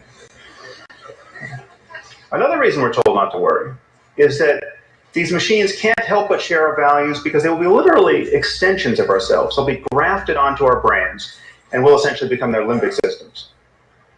Well, take a moment to consider that the safest and only prudent path forward recommended is to implant this technology directly into our brains. Now, this may in fact be the safest and only prudent path forward, but usually one's safety concerns about a technology have to be pretty much worked out before you stick it inside your head. Okay. The deeper problem is that building superintelligent AI on its own seems likely to be easier than building superintelligent AI and having a completed neuroscience that allows us to seamlessly integrate our minds with it. So he's basically saying, if you think wetware is going to be the solution, that somehow if you weld it to our biology, that everything's going to be fine because we'll stay in charge, that's a pipe dream. You have no reason to think that, and primarily because it's so much easier to figure out the hardware and software than it is to figure out the wetware, and you'll have reached the stage that's problematic long before you'll have reached the stage where you understand the brain, because the brain is still very, very complicated, right? Would they be ready at the same time? I don't know. And if they were, what makes you think that once you merge with that, somehow everything's going to be okay? It's kind of a last-ditch attempt, right, to salvage an optimism about all this, but it's not obvious. It's really not obvious. And we have every reason to think that you'd reach one before the other. And then it's not clear, even if you were to be plugged in, what would happen then. So that's the objection. It's basically a weak vision that has no real basis in fact, and you'd meet the problems far before you're able to sort of combine yourself to technology. And there's so much risk because you'd be stuck messing with your biology. So it'd probably be even riskier. So that's the joke he makes. Normally we figure stuff out before we put it in our skull, right? And given that the companies and governments doing this work are likely to perceive themselves to be in a race against all others, given that to win this race is to win the world, provided you don't destroy it in the next moment, then it seems likely that whatever is easier to do will get done first. Now, unfortunately, I don't have a solution to this problem. And I can attest, by the way, our knowledge of computers is so much more advanced than our knowledge of the brain. Neuroscience is, let's say, 1%, it's ridiculously behind, if you will, our knowledge of AI, because AI are small models. They're things that we've created. We have a complete handle on what's going on. We don't have the slightest clue what happens in our brains. We're so not there yet, right? And then it's not even clear if we're there yet how that's a fix. So that's like hoping for a great savior to come. It ain't coming. Apart from recommending that more of us think about it. This is his main conclusion. We should think about it. He says, I have nothing to say. I don't know what to tell you. We should just be thinking about this more. So let's listen. Provided you don't destroy it in the next moment. Then it seems likely that whatever is easier to do will get done first. Now, unfortunately, I don't have a solution to this problem. apart from recommending that more of us think about it. I think we need something like a Manhattan Project on the topic of artificial intelligence. Not to build it, because I think we'll inevitably do that, but to understand how to avoid an arms race and to build it in a way that is aligned with our interests. When you're talking about super intelligent AI that can make changes to itself, it seems that we only have one chance to get the initial conditions right. And even then, we'll need to absorb the economic and political consequences of getting them right. But the moment we admit that information processing is the source of intelligence, that some appropriate computational system is what the basis of intelligence is, and we admit that we will improve these systems continuously, and we admit that the horizon of cognition very likely far exceeds what we currently know, then we have to admit that we're in the process of building some sort of God. Now would be a good time to make sure it's a God we can live with.